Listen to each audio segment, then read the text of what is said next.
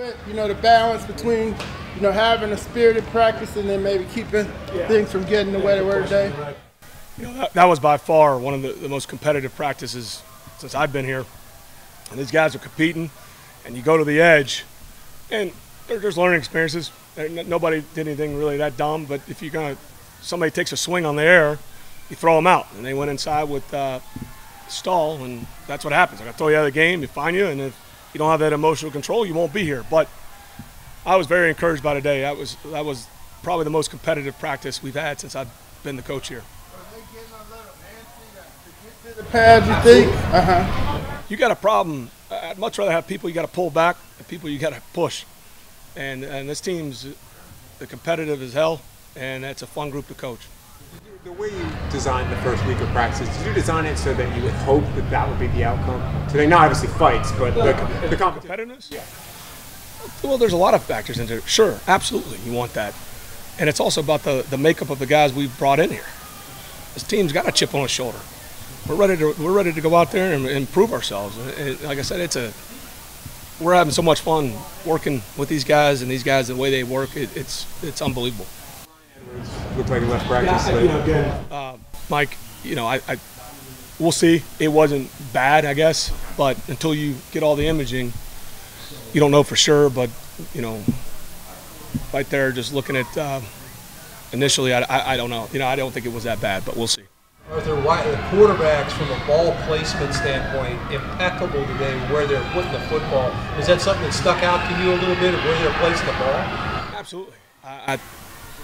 Marcus, he's in a good flow right now, and Desmond, he's right there competing with him, and it's fun to watch. And I really do believe that competition, and really good competition, brings out the best in everybody, and that's what we've got going on at a lot of spots. Do you think that competitive nature that you have is also just because you have so many guys competing for certain spots as well? That's why it's extra competitive? It helps, but it's also the makeup of the guys out there. It's early, but can you see things in Marcus that you didn't see in 19? Do you see different facets? Like that. It's just like all of us, right? I hope every day or every year I get to do this, I'm a better coach. And certainly his experiences, brought him to this place, and like I said, he's in a good rhythm. He's in a good flow out there. What did you see from A.J. Terrell so far in camp? He's competing, so to get better. Like I said, he's been challenged more in 4 days than I thought he was all last year in training camp. And so it's good for him. Arthur, a lot of camaraderie among the guys. When a defensive guy makes a play, all the DBs are there. When a wide receiver makes a play, they're all there. Something you talked about, or is that all player manifested? Well, you just see it building. It's the way these guys, the habits these guys have, and these guys like each other. And like I said, they got a chip on their shoulder, and they want to come out here and prove something, and been really pleased with the effort out there. Today, since it was extra competitive, was there one or two guys that really stood out to you? There were a lot of guys. Competitiveness manifests itself beyond what we see when it kind of boils over. Where do you see it in other places? Just the physicality, or is there something else that you see? I mean, you look at the guys compete up on the highway outside the numbers. You're going one-on-one, or if you're in certain coverages, you're going to be one-on-one. What are you doing, Liam? What's up, buddy? You got a cracker? Yeah, he's always got a snack. So you see it all over the place, Josh. You do it even when you go to the special teams period. We try to compete in everything we're doing. But is there a marker besides the physicality? Is there a marker besides? Well, you're not like in full pads yet, but there's certainly when you're running the football and you're going full speed. It's a physical game inside. You're going to play inside at really any level. I mean, the line of scrimmage is not for the well-adjusted. That's kind of why I have a soft spot for him. Coach, since you know Marcus, you talk about the evolution. Have you noticed anything different maybe in the confidence or personality? I mean, just a prime example, he scoots over here, skies the ball into the crowd right there. Is that? It's probably a little more emotion than I've seen from him in a while, and it's probably a little bit of it's a little cathartic. Like why the makeup of this guy? He wants to go out there and prove. I mean, he's had some big moments in this league. It's been an interesting journey to this point, but he's a Highland talent, and he's won some big games in this league. You kind of mentioned some of Marcus there, and some of the other guys that you brought in, it seems like it's similar. Was there some thought process of wanting to bring in guys that felt like they needed to prove something? It's all of us. I mean, I think all the coaches, we got a lot to prove too. Certainly, take into account the way some of these the guys are wired. That's a fair statement. Oh, go ahead.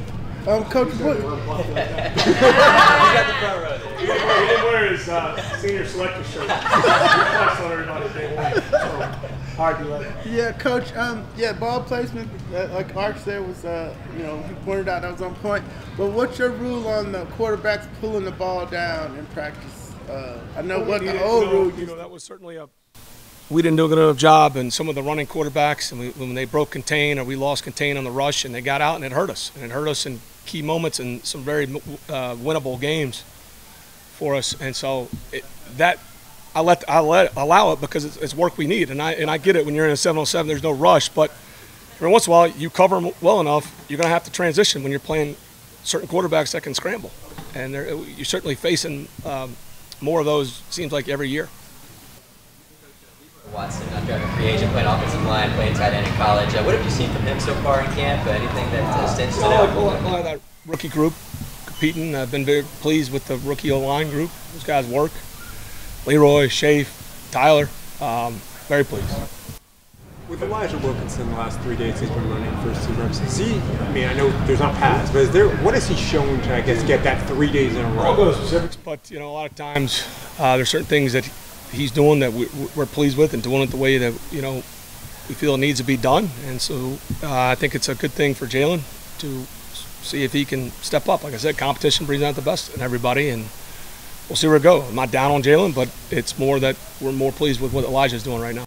You have a younger player like Jalen. How do you have that conversation handled versus maybe if Eddie's been around for a while? Conversations there's nothing I would ever say up here and say things we have in closed doors. I'll meet with those guys one-on-one, and I try to call me a lot of things, but I'll be honest and upfront, and I make sure I meet with those guys if there's anything that we do that they want to know why.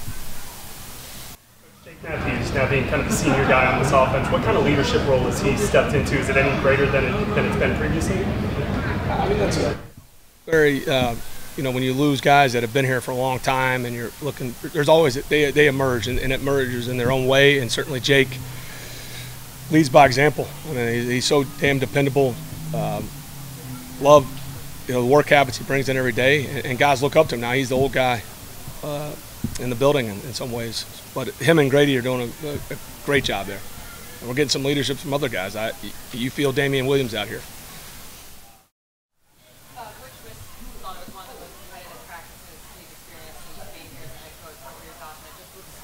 I would say that too, yeah, and that sometimes you're going to get into a few scuffles when stuff starts getting competitive, but that's what you want. You don't want guys sitting back and being passive. It's football. It's a tough-ass sport, and so you want guys that are going to compete and what you want is guys that kind of get their burr up a little bit when you get beat. You don't want somebody like, oh, okay, I got beat, and then come back. You want the guy to come back and fight, and I don't want a fist fight, but you want the guys to come back, and that's what you're looking for in competing. Don't take it. We talked about it before and talked about it a little bit last spring, and defense especially. We're changing a culture around this daggone place, okay? And it's not going to be mediocre. It's not going to be average. It's not going to be in the bottom half of the league like it's been 15 out of the last 20 years. Sick of that crap. We got to take charge, and it ain't going to be anybody else to do it but us, okay? I'm tired of everybody telling us how bad we are. After a while, you start believing it. Just like you never tell your children and stuff like, hey, you guys, you get mad at a teacher that says, telling some kid he's stupid, right? You don't ever tell somebody that, because pretty soon they start believing it. Guys around here on defense sometimes believe, hey, 15th is okay or whatever. I've been in the top 10 one time out of the last 20 years. That bullshit's over, okay? Sorry, I'm getting fired up today, but I'm tired of this crap. We're going to change the culture of the defense around this frickin' place. People have got to start talking about Atlanta defense like they did at Baltimore, like they did at New England. It's going to be the same shit around here. Excuse me, I'm sorry, I swear. How do you do that? They're dashes. I'm going to be good on the podcast. We can say that on the internet. How do you do that? I mean, how do I do it, Mike? Think about it. Think about it. That's called competing. That's what you do. You get after them. You want other guys to get after other guys too. It's a hell of a lot more if it comes from another player than it does from a coach. Coaches are always correcting us. We're just basically negative guys at heart. Okay, but when another player gets on you and says you ain't doing your job, our standard here is you're one of 11 people. You just do your job and the other 10 do their job. Usually things are going to work out pretty good. We need players that are taking charge, and they are. That's what I like about this young group, is these guys are starting to take charge out there and get after each other a little bit and not accept it. And the only way you're going to do it is compete hard. And the other thing you're going to do is when somebody doesn't do it, you take them out and you put somebody else in. It's called competition, okay? Too many times around here, everything's based on salaries. I'm talking about it here. I'm talking about in the NFL. Based on a guy makes a lot of money. I don't have anything to do with salary cap as a defensive coordinator. All I know is the best 11 guys are going to go out there on the field, and the best 11 guys that are hungry and want to play. And if one of those guys making a lot of money, tough, get the hell out. I've done it before. Okay, I took a starter out at Baltimore and put a backup in, and he played the rest of the year. And the starter never got back in. I don't really care. Okay, last year I didn't know a hell of a lot about this team. I know a lot more about it right now, and that's how we're going to play defense around here. Arthur said something yesterday about, talking to the team about the iPhone and all the predictions, the wrong predictions about the iPhone. You guys have made a point to address your team with this stuff as well, to tell them to not listen to that stuff. So did you feel like they were hearing it? Did you feel like those? Yeah, that's been Arthur's message in the team meetings most of the time, has been that kind of stuff. And it pertains to both sides of the ball, whatever. You can't, all I can say is, what I'd like to do is see writers that make predictions. If you're wrong, you get fired, like a coach does. Well, No, I don't think laps. Coaches get fired when all of a sudden you don't win. So why should you guys be off the hook if your percentage is less than 50%? So, So I think that would be what I would really like to see going forward. I would like to see that put. No, I'm just kidding. No, look, the bottom line is that, look, we can't control what everybody else says about us. What you got to do is you got to believe in yourself. I've been there before, okay? Not many times with New England and Baltimore and stuff, but I've been there before, and I've seen it. And what you got to do, and you know what it does? It takes the right people. You want to really talk about it, you really want the truth, it takes the right players to do it. You got to take guys that won't take it. I will not tolerate this. I won't take it. And if you can't, you got to find those players. Those are the kind of guys. There's so many times, and I hate to always kind of give you some past history and stuff, but there's so many times I've never, if a coach has to raise his voice to get guys jacked up on defense, we ain't good enough.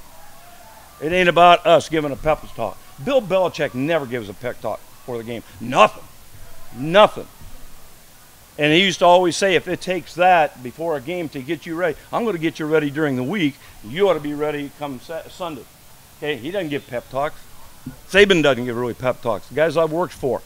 Okay, it's players that got to get ready, and that's what we're trying to do. We're trying to change a culture, trying to bring players in here that got that kind of attitude.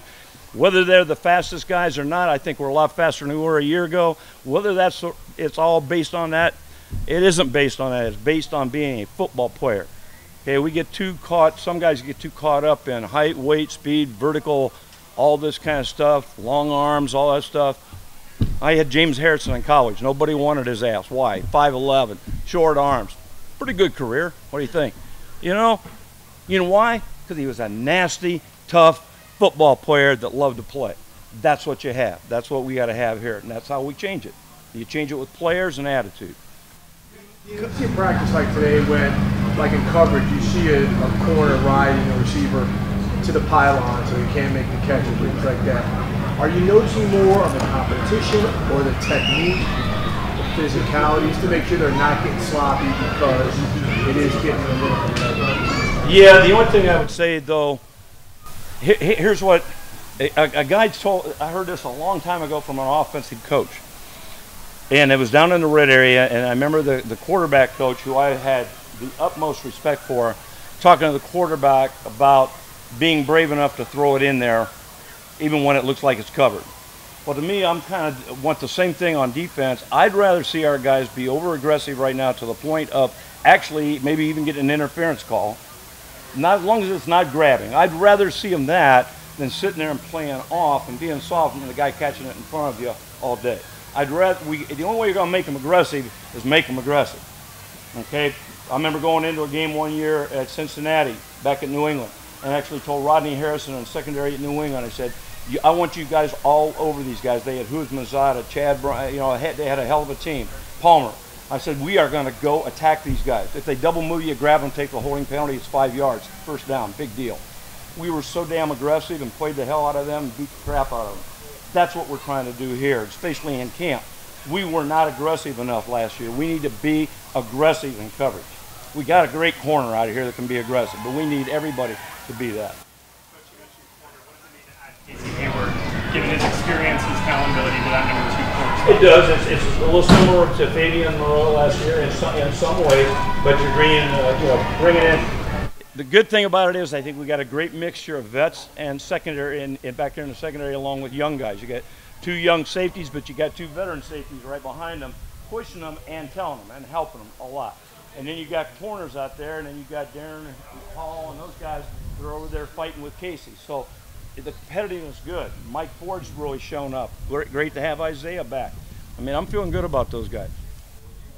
When you see a fight, like multiple scuffles out there, for as long as you've been around football, like, do you kind of say, why are you doing this? Or like, are you happy? Like, does that kind of get you energized a little bit? Like, what goes through your head because you've been around longer? It's not surprising. When you get a spirited practice, it's usually inevitable. It's going to happen. Crap, I've seen so many of them, Michael. Here's what I do. I'm 72 years old. I walk the other way.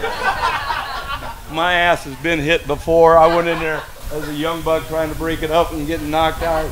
You know what? You guys have at it. I'm done. When did you get hit? Huh? When did you get hit? Oh, way back when. I got knocked out. The guy went back to punch and got me with the elbow while I was behind him. About lost my teeth. So. Where was that? New England. And believe it or not, the guy who was in the fight was Brady. It wasn't him that hit me, but it was him. You were going after the defensive guy. Hey, Coach, I gotta go to Canton next week. Doing a story on Richard Seymour. What were your recollections of him, playing up front for you guys? And he was a monster up there for us. I mean, he's kind of the last of the 2 gap ends, where him and Ty Warren could actually 2 gap guys and really play both gaps. He's kind of the last of that dying breed. You don't see those guys out there anymore. But surprisingly, also how athletic he was for as big as he was. I mean, and the other thing was he got his hands up. I mean, when he wanted to, he was a handful. And the good thing was it made guys like Brewski, Sayal, pretty good inside backers too. But it made those guys life a lot easier too, because it was hard for them to scoop and get up onto the second level. Guys like that, they're hard to find anymore. He was a great person, a great person. Do you feel like you've been tested maybe more? Arthur was saying that. You feel like you're getting tested more than maybe you were a year ago, 2 years ago? As a corner, you just, for me, I'm just going out there with the same mindset, challenging myself, play in, play out, holding myself accountable. So every play, I feel like I'm getting tested, even if the ball not coming. Over the course of this offseason that you really honed in on or tried to get better at? Was there anything technically that you focused on? Yeah, always something, just at the line, always, just staying patient, putting hands on. Hey, Dean Pees was saying that he wants to change the culture. Y'all got to be aggressive. What are you seeing ways for you all to change the culture, to be a defense that people are, don't want to see on Sundays? Just doing the little things. It all started in practice and camp right now. Just, building chemistry, building trust, and just going out there dominating, any period in practice. Just holding each other accountable and making the plays that come our way. And how has that been coming here? Just 4 days of camp, no pads, but just how do you sense things are coming as the defense is trying to build and come together and so forth? It's good. Second year in the same defense, just building. A lot of new faces. Like I said, just building chemistry. So we're on the right path. AJ, I was talking to Casey Hayward yesterday, and he said it took him 2 full seasons to kind of start to understand opposing personnel, whether he played against a guy, broke him down on film. Do you feel you're at that spot now? Like, whether you studied a guy on film or played against him, you're pretty comfortable with it? Yeah, that's the whole thing to it, of playing fast, just knowing, what you got going on, what you're going against, personnel-wise, receivers, matchups, just knowing who you're going against and being able to have an edge to play faster. feel like, Coach and DPs agreed that they felt like it was one of the most competitive practices they've had since Arthur Smith has been here? He felt like it was one of the most competitive practices Arthur Smith has had since he's been here. Did you feel like this was one of the most competitive practices out there today? Yeah, aside the fighting that you probably saw, other than that, practice has been competitive these past 4 days, including today. And, it's just energy. Everybody just ready to go. So you like to see that type of stuff, but outside the fighting, we can get that together. But just energy is what we need. So that's what we're bringing right now. Do you feel like that was lacking? Do you feel like that was lacking maybe in the previous years? What you mean? Like the energy and that competitiveness at practice, maybe the belief that you guys weren't going to be great? I was only here, this is my 3rd year, so I don't know what was going on back then, but it's been competitive practices. Just something that we just got to keep going. It'll carry on over, just playing smart though. So you personally don't like when a scuffle breaks out? Like, you'd rather not see the fighting, or do you kind of like it, just not like fist fighting? No, we don't need scuffles between each other. Try to stay away from that, keep everybody healthy, just move forward. But like I said, to get a little chippy out there, bringing energy, so those things can happen in football, but we try to get away from those things. When you see a scuffle, fight, everybody run, melee, whatever you want to call it, happen, like what do? Do you go in? Do you say, listen, these guys are like twice my size, I need to get out of here? Like It's practice. It's Falcons versus Falcons. I'm conserving energy. I ain't got time for that, so, let them deal with that. Next play. If it break out, opposing teams, whatever, I may go over there, break it up, but it's Falcons versus Falcons, like, yeah, conserving energy, man. AJ, you speak about Drake Wendell a little bit. What have you seen competing against him these past few days? Yeah, he getting real comfortable. Every day I feel like he getting comfortable. He's starting to, get the playbook down and being able to, he move a little bit different. More confident in his route running and knowing what he got to do. And, every time we go against each other or whatnot, he just bring that edge that I need, to go against each other, getting ready for game day. So keep that going. It's fresh start of camp. Just keep building with it. You don't necessarily go against Pitts all the time, matched up with him. What is it you've seen him improve on, or what is it that he does that you think makes him one of the better tight ends, frankly, in the league at this point? Yeah, route running. He getting physical. He filling out his frame for sure, but he getting his route running down, knowing how to use his body to box out people and knowing his strengths. That's the main thing. Going in practice, just crafting, getting better. Coach Smith said he felt like you'd been tested more in practice already this year than you were all of last year. Does it feel that way to you? Do you feel like it's more competitive from your seat? Like I said, like corner, the ball not coming every play, so I'm taking every play as competitive. If I'm shutting down and they don't throw it, that's a win. If they throw it, not deflected, that's a win. Like every play is competitive. You feel like more balls are coming your way? I ain't really paying attention to that. I'm just out there going, playing, just playing. I ain't focused on that. What do you feel is for you the most competitive part of practice? Because there's like the one-on-one receiver DB drills, there's like 11 to 11. Like for you, what do you feel is the most competitive part? Lining up, bro. Anytime I line up, it's competitive. Whether only thing that's not competitive is drive through. If it's live, it's competitive. How are the two younger safeties doing in terms of talking to you guys and always being in the right spot? How are those guys? Doing good. Confident. When they do make a call, it's loud. They confident. They're not making mistakes. So that's the right path we on. Just building trust and chemistry is the big picture. That's what we're trying to get done. Or just a day off tomorrow? Oh, I love it. Everybody loves an off day, getting your body right, getting your mind clear, space. So we'll take advantage of it the right way. What do you see as the outlook for the defense this year? How good can you guys be?